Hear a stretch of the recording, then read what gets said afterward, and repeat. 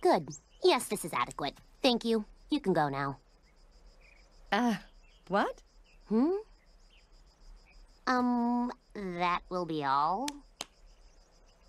How do you get her to leave? Excuse me, I am not leaving. Yeah, she's gotta stay and help build the drill thing, right? No. You're confused. A pearl can't build a thing like this. Why not?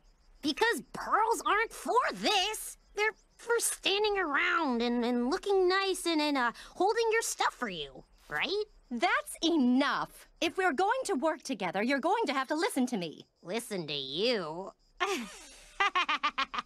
Did you teach her to talk like this? What are you talking about? She's a pearl. She's a made-to-order servant, just like the hundreds of other pearls being flaunted around back on Homeworld. Wait, there's hundreds of pearls? Well, yes, but... And she looks like a fancy one, too. Hundreds of pearls. So, who do you belong to anyway? Nobody! Then, what are you for? Well, you can belong to me for now. A Peridot with a pearl.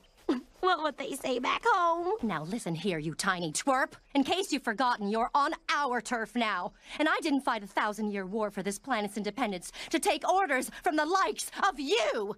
Excuse me? I am a natural technician and a certified kindergartner. I was made for this. You were made to take orders, not to give them. Whoa, hang on, guys. Now we can all agree that you're both good at building things. So, can't you just try listening to each other?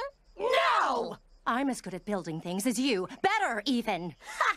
Name one thing you can engineer better. Go on. Robots.